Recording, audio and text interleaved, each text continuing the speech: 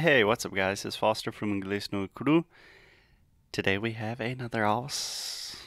So, let's leave it in. Hey, what's up, guys? It's Foster from Inglês no Cru Rádio. Today's episode is brought to you by Cambly.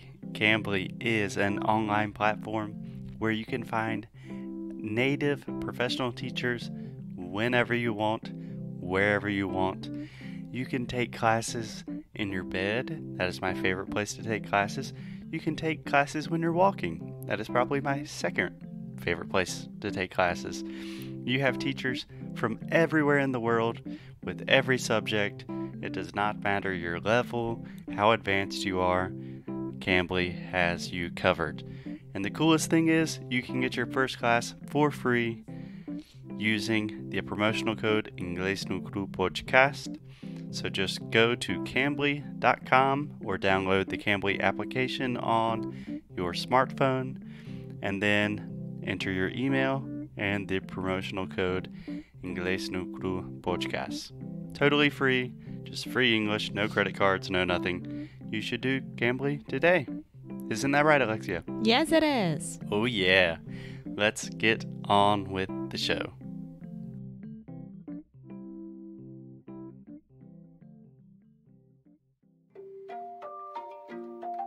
Oi, fala aí pessoal, bom dia. Você está escutando o Inglês no Rádio. I am your host, Foster Hodge.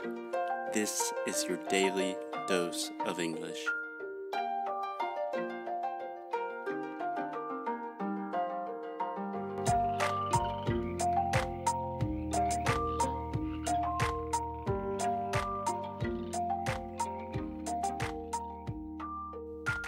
Hey Alexia, how you doing? Hey, Foster, I'm fine, and you? I'm doing wonderfully. It's still a little bit rainy here, but less so. Yeah, it's only cloudy today. I want to go out and walk. Yeah. Do you understand the phrase cabin fever? No. That's a phrase that we use in English, or an expression. It just means you have been locked up in a place for a long time and you really want to get out. It would be nice if it was like hibernation week, but it's not. Yeah. I mean, if we were bears? No, if we were like taking a week just for ourselves and do nothing inside the house, and that's it. Yeah. But unfortunately, it's We not are one of those active weeks. people. Yeah. Cool. So, Alexia, today I kind of wanted to start not a series, but a group of episodes focusing on business English because a lot of our students ask for that. And we both study business. I have an international MBA. You study business. This was so depreciating. You know what we call that in English? We say a humble brag. And the look that you gave to me right now, it was ridiculous. A humble brag. Do you understand that? Uh-huh. Yeah. If you're bragging, that means you are being arrogant, but you're trying to do it humbly. So I was trying to say really quick, well, I have an international MBA. Humildemente. Uh-huh. Yeah. So what I wanted to do to start today, Alexia, this is actually a lesson that I used to do with some of my older students when I was teaching more private classes. So we have an article from Business Insider, and this article is talking about a company called Treehouse. They create online courses for like coding and development, that kind of thing. And they're doing some really interesting things with their startup. So what I was thinking today, we can just read the article together. So you can read one paragraph, and we'll stop, talk about vocabulary, pronunciation, and then tomorrow we will actually talk about what we think about the different ideas presented in the article. Perfect. Does that sound good? Yes. Okay, so take it away, Alexia. You read a paragraph, and then we'll talk about it. Okay, so here we go. This tech CEO and his employees only work 4 days a week. Yes, that is the title of the article. Yeah. Yeah, I have to read that. Yeah. And just normally my students in the class, for some reason, always skip the title. I'm an A+ student, so. Yes, you are. Ryan Carson tried the rentless. Ooh, good start. Peraí. Ryan Carson tried the relentless. What's that? Okay, just try to finish the paragraph and we will continue talking about it. So try your best. Ryan Carson tried the relentless startup lifestyle when he worked for a startup design firm in London after college. Oh, meu Deus. So another great example of how even very advanced students can have a lot of difficulties reading sometimes. So first we have the word relentless. Relentless. Yes, the stress is on the middle syllable, relentless. Relentless. Do you know what that means? No idea. So relentless means like very intense, very extreme. So in this case, when they say he tried the relentless startup lifestyle, that's like he's working all the time, never stops. But you can use that in a lot of situations. Like last night, there was a big storm here and it rained a lot. You could say, goodness, the rain is relentless. Like it's not stopping. It's really intense. Okay. Okay? Okay.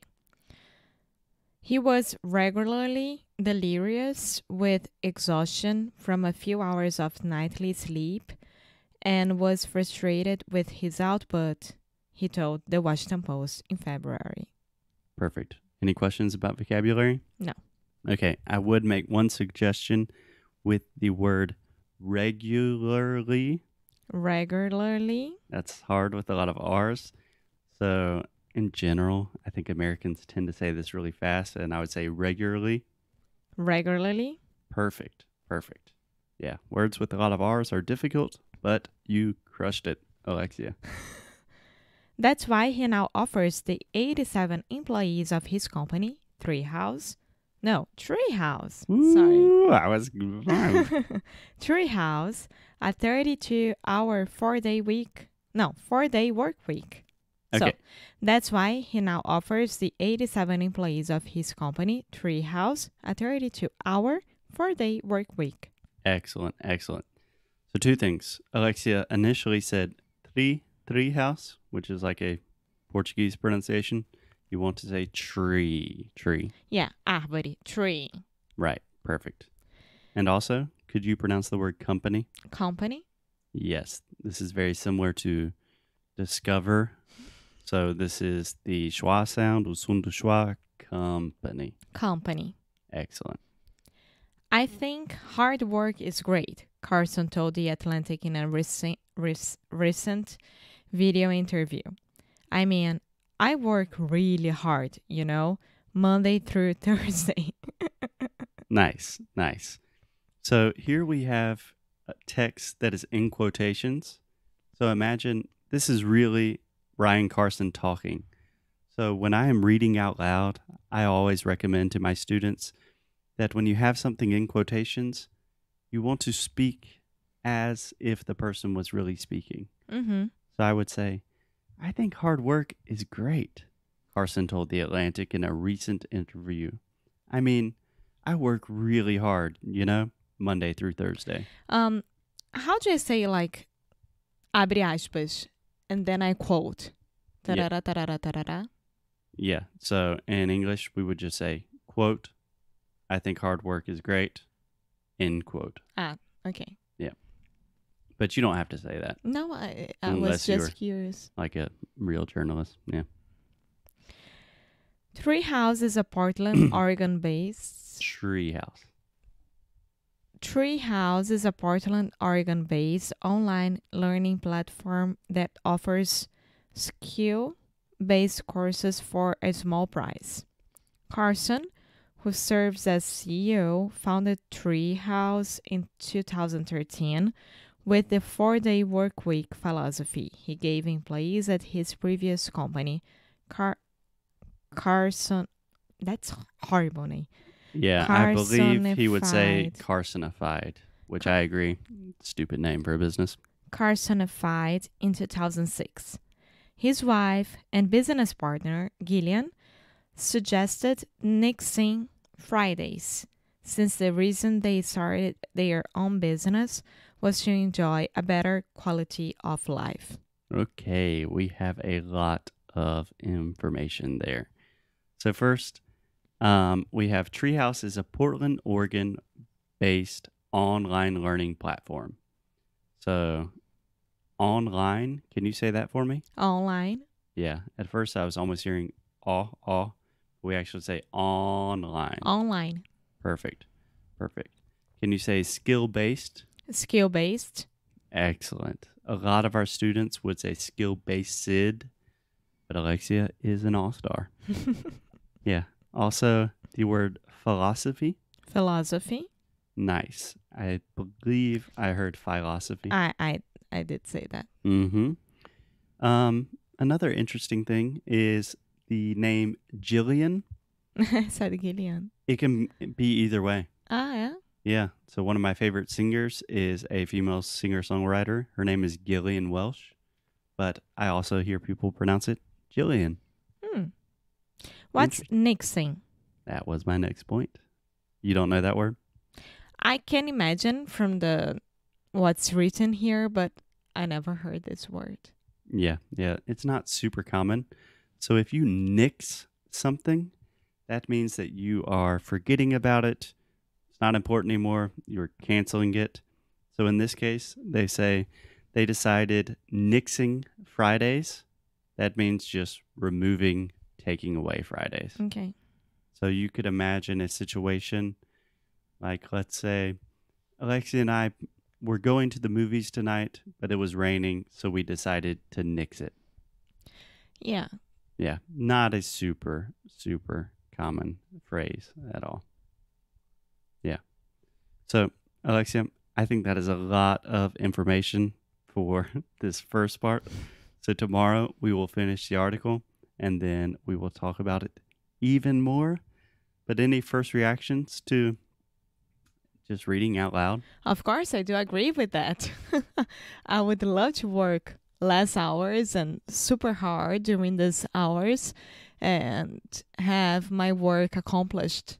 Yeah, of course. Yeah, we will talk more about the actual content of the article, but I was more curious about the fact of reading out loud. Like, you are a very advanced English speaker, and in 5 minutes I could identify like 10 or 15 mistakes. I can say that it's the first time that I'm reading this. So if I have read before, for sure I would have less mistakes. But Yeah. it's good because I can see that I need to work. Yeah, practice helps. And one thing I would add is if you enjoy reading and you want to use reading to improve your English, then always read out loud. That's true. Cool. Arise, my love, my beloved one. Okay, we'll see you guys tomorrow. Bye. Hey guys, thanks so much for listening to another episode of Inglês no Cru Rádio. If you like what we do, if you want to support the show, here's what you can do. Leave a rating and review on Apple Podcasts or Android, wherever you listen to the podcast. It really helps other people discover the show. And you can sign up for our VIP newsletter. So each time we release new courses, early discounts for Sound School, new worksheets, special discounts, the people on our newsletter are the first to know. So if you are interested in the things we are doing, go to inglesnucru.com and sign up. And as always, keep up the good fight and lose well. Até já.